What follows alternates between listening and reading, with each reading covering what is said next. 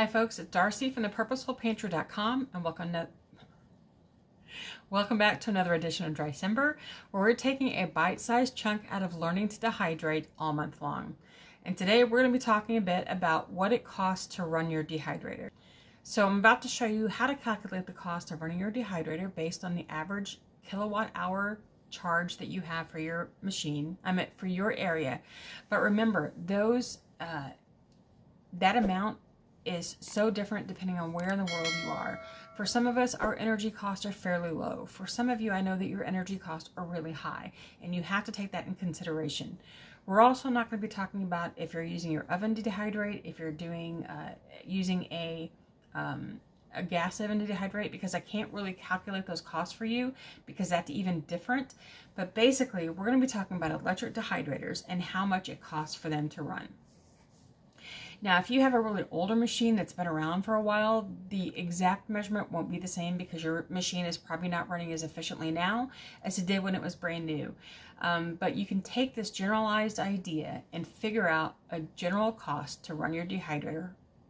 So bear with me for just a moment while I look off screen to walk through this calculation with you. I've already done it on my phone to try to figure this out. And this is new technology for me, so bear with me, okay? So my wattage for my machine is 600 watts, and I'm going to divide that by 1,000 to break it down for the kilowatts. Then I'm going to take that 0.6, multiply that by 13.8, which is the charge for my kilowatt hour in my area.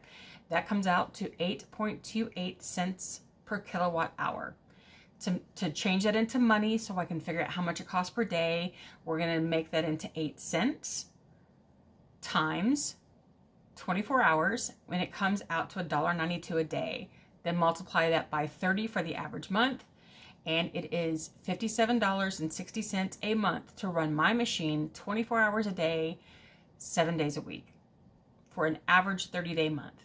So that's how much it costs to run my machine. You can use that same calculation to figure out your machine based on what your local kilowatt charges for electricity. There are also some calculators online that can help you do that easily, but you still have to have that what your kilowatt hour is charged per your electric company in your area. So I hope that helped you figure out the way to estimate how much your machine is going to cost you every month to run. So if you missed yesterday's video, I've got it for you right here. And I've got the entire series for you here to play catch up if you're new to the channel. And if you'd like to subscribe because you love dehydrating and food preservation and all things that go with building a pantry for your family of foods that they'll love, go ahead and subscribe to my channel here. Thanks for watching, and I'll see you tomorrow on another edition of Drycember.